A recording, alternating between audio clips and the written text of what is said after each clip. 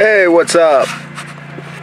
I have a 2003 Chevy Silverado LT with the Bose audio system, or factory Bose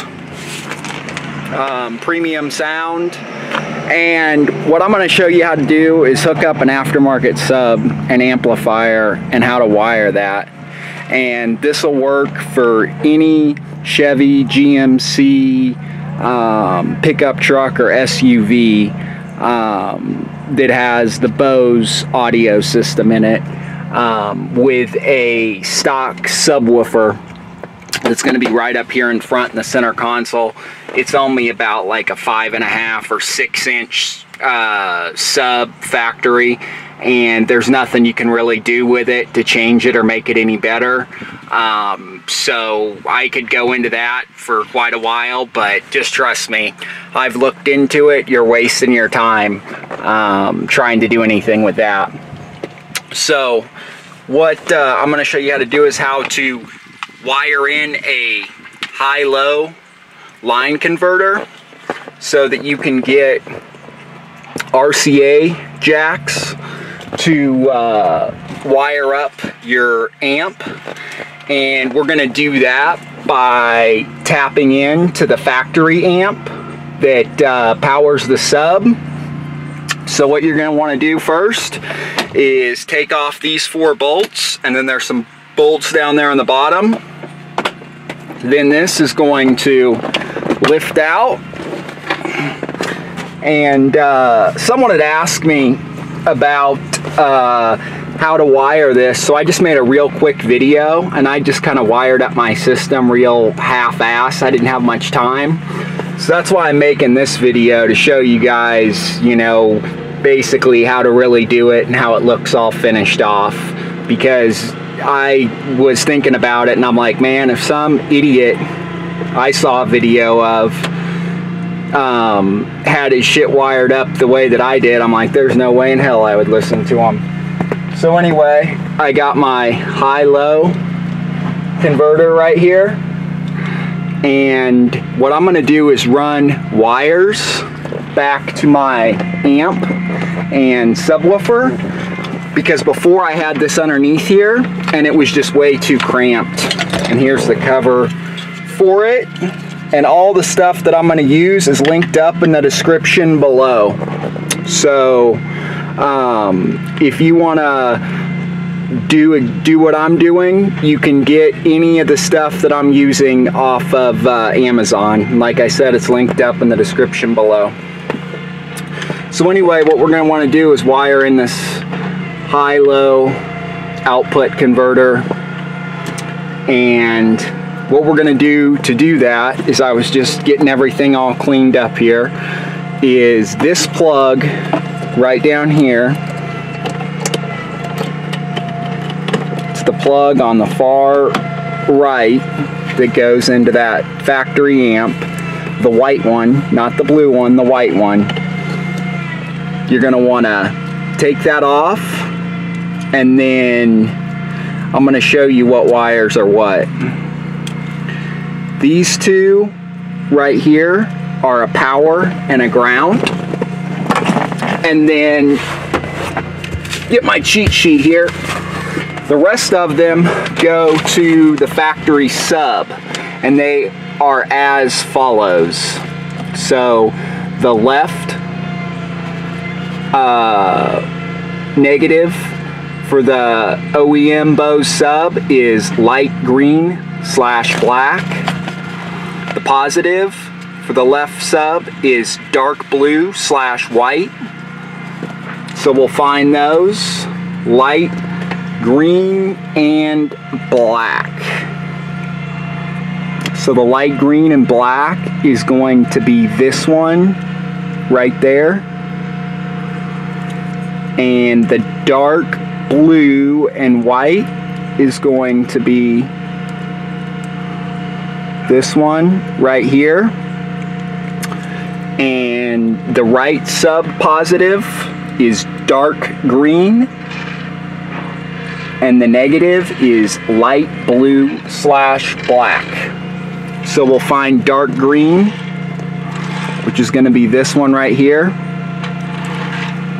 And then we'll find light blue / black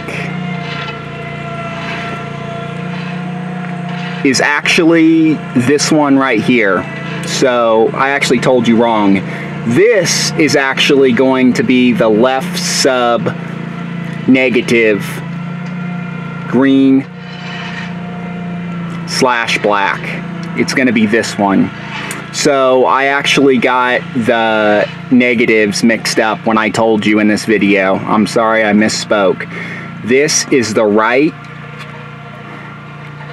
negative. This is the left negative that goes to the factory Bose sub. Alright, I'm going to get to wiring this up and I'll show you guys what it looks like when it's all done. Hey, please do take the chance to subscribe, comment. If you don't think I know what I'm talking about, tell me in the comment section below, because you know I love feedback, positive or negative. As long as you're keeping it real, that's what's up, you know. So I'm never gonna fault you for having an opinion. So definitely, you know, you might be able to show me something, help me out, because nobody's perfect. So I hope this video helps you guys out, and stay tuned, because I'm about to get this shit hooked up and show you what it looks like, finished product. Alrighty, so I got it all hooked up pretty much, and this is what it looks like.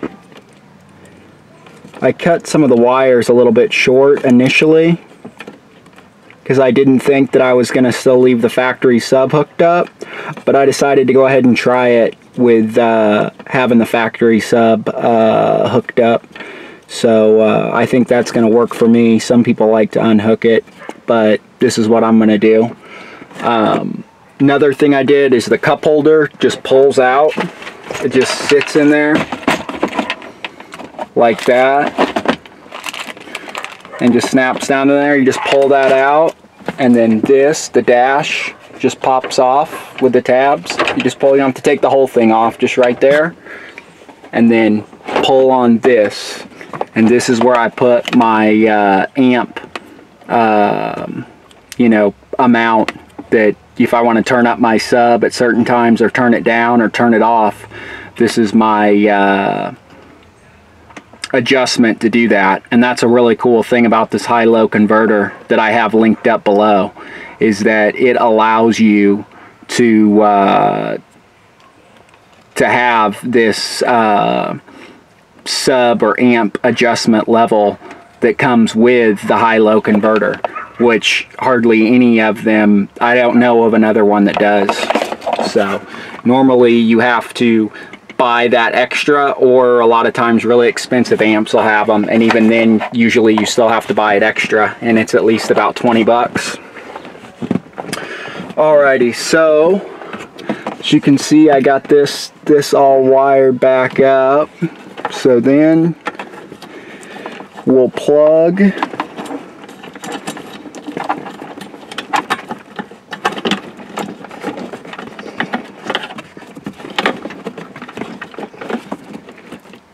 hang on a second, can't do this one-handed. Alrighty, now as you can see, I got that all plugged in.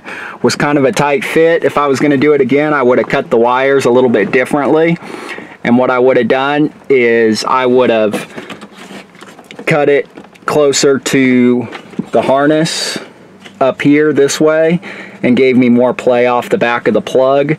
The reason I did that is because the first time that I did it, I thought that, oh, I should also mention this to you. If you just want to disconnect the factory sub and just have your new aftermarket sub that you put in and only use that, some people say that is better to unhook it.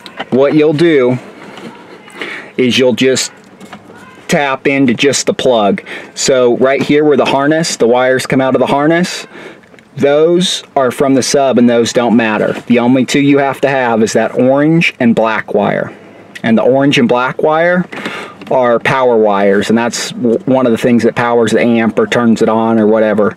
So you need those, and then you need this clear one, which is probably like a ground or something. So you have to have those 3, but then the rest of them, the 2 sets that are braided together, right there and right there, with the green and blue wires for your positive and negative for the right and left side of your sub, those just have to be hooked up coming out of the amp. So you don't have to have it hooked up with the harness. If you want to disconnect it, just cut it at the harness and then it won't power your factory sub and it won't turn it on. Alrighty, I got everything hooked up. I still just got to zip tie some stuff and tidy some stuff up. I'm going to do that. But while everything's loose and I can show it to you, I figured I would. It's much easier to put this high-low line converter, in my opinion, in the back.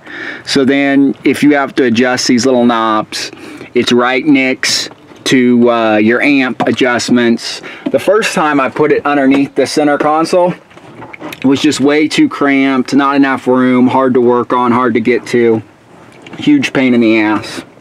So I just ran the wires, you know, rather than just running my RCAs.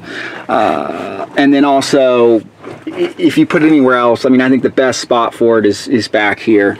So I'm going to get all this stuff zip tied up and all tidied up, and then I'll show you guys what it looks like too. Got my amp and stuff all hooked up. Got it grounded right there. And on this high-low converter that's linked up below, the cool thing about it is that it has a built-in amp turn-on switch. So it automatically knows when to turn on your amp whenever the head unit starts putting sound through this thing, then it'll automatically turn it on. So you don't have to, you know, run another wire all the way up front. That's a really nice feature of this one. So I also got to screw this down. Basically what I got right here is a sub box. It's not ported. It'll be linked up in the description too. They make this where you can put a 10-inch sub in it, but I have an 8-inch sub. They make a 10-inch or an 8-inch sub box that's basically the same, and I am running a see if not much room. Well, anyway, I'm running a JLW3 8-inch subwoofer, and then this amp right here doesn't look like it's actually that good of brand, or like it'd be cheap, but this is actually an older amp, and they actually still go for like 200 bucks. I got it from a buddy of mine. He just gave it to me, and I could not believe that they were selling for like 200 bucks used. So I guess this actually is a good brand. They're made in America. So I was pretty stoked about that, and I'll let you guys hear it too. But I'm gonna get this shit tidied up and then be back with you. Oh, also, how I ran these wires was I pulled this right here just out a little bit with my finger, and then just pushed them underneath there, and whenever I tidy this up, that'll go through there. And then this carpet right here just lifts up, if you can see that, and then I fed them through and just cut a little slit right there. If I was going to do it again, I would have cut a slit further back here rather than up there. But yeah, it'll still be fine. The only downside to this box, I will tell you, is that you cannot. Hang on a second, I'll show you.